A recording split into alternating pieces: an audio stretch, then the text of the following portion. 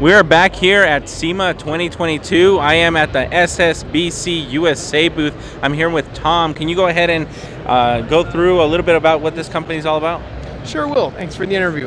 SSBC USA is a company that was formed in 2019 based on a brand that was around for about 44 years known as Stainless Steel Brakes Corp. SSBC brand was resurrected in early 20, and then we launched into the truck markets immediately after we founded the company. Our claim to fame is basically we are made in America. We are direct fit calipers for upgrades in all sorts of 3/4, 1-ton trucks, half-ton trucks, and now our newest product line, the F450s. We make most of our parts right in our own factory.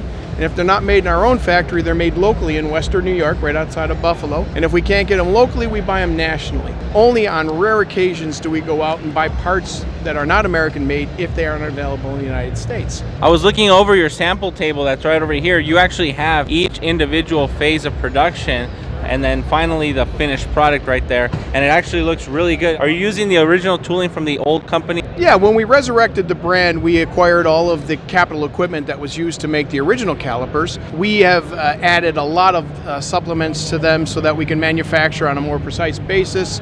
We have higher volume demand now, so we've had to supplement that equipment, but we churn out a good number of calipers every day out of our factory just outside of Buffalo, New York. That's awesome. So you mentioned that was an OE upgrade, so you're taking off the stock caliper and you're upgrading the caliper with a set of 4-piston, 6-piston, 8-piston, whatever it is.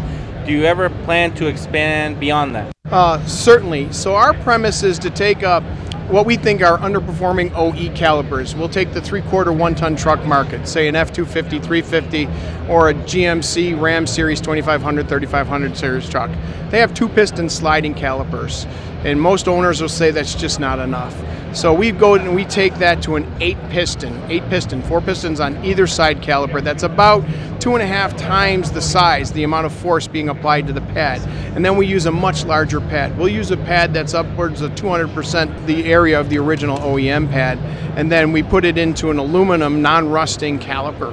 And we have all stainless steel accoutrements, stainless steel bleeders, stainless steel pad clips, and stainless steel sliders. So you're not going to get a lot of the corrosion and rust that you see in a cast iron caliper. So the stopping power is about 2 to 3 times what you're offered in an OEM caliper. You seem to be talking a lot about trucks, but do you ever plan to expand a little bit beyond trucks? Yeah, we're gonna continue to do our what the legacy brand was based on, which was drum to disc conversion kits and caliper upgrades for classic cars. Anything from the late 50s all the way up to the muscle 70s and muscle 80s. But we've also just released our new Jeep JKs and Jeep JL series. So the Jeep people are just clamoring left and right for something better than the OEM. And we'll also be releasing in a very short period new Bronco calipers. These are really large calipers. How direct of a replacement are they? Again, specifically for the trucks, it's literally 2 bolts off to get the old caliper off, and then it's 2 bolts on. No shims, no brackets, direct fit right to the knuckle or axle. And that is vehicle specific, meaning that there is specific calipers for 2500 series, 3500 series GMC, 2500, 3500 series Ram, and the F250, 350 line. They are unique calipers for that model. That's why we don't have shims, brackets, or anything else. It literally takes about 10 minutes to change the caliper. And then all you have to do is 2 bolts off, 2 bolts on, connect the banjo bolt, and you're ready to go. And bleed it. Oh yeah, yeah, you've definitely got to bleed it. Good point. So Tom, you walked me over to the progression of how these calipers are actually made. So as you mentioned, first it starts out as a block of 6061 aircraft quality aluminum. And then in our shop, it's a 2-op operation through our machine shop. The first operation cuts out the bores, puts in the pressure grooves, our crossover tubes, and then mills out the brake pad pocket. And the second operation finishes the outside of the caliper. And you can see this is not polished, this is the actual machine marks. That's the precision that we have to make these things for in order for them to perform well for the future. Then next, we send it out to be anodized to harden all of the surfaces, specifically inside the bores and on the outside to be scratch resistant. And then lastly, for the outside half, we will powder coat them, again, to resist corrosion of any kind, salt, and then makes them look really cool. Then this is our accoutrements, or our products that go inside the caliper. These are stainless steel pistons made in our factory or just outside of Buffalo, New York, out of 303 stainless. We have 3 bar feeder lathes that churn these things out.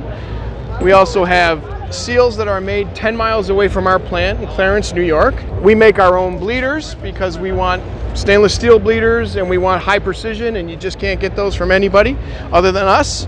Our pad clips are stainless so that they won't rust. And our slider pins, our hardware, is made in Connecticut by a company called Fastenal. And even our aluminum and our stainless materials are made in Indiana. So this caliper is 100% American made. Last thing we do is assemble it.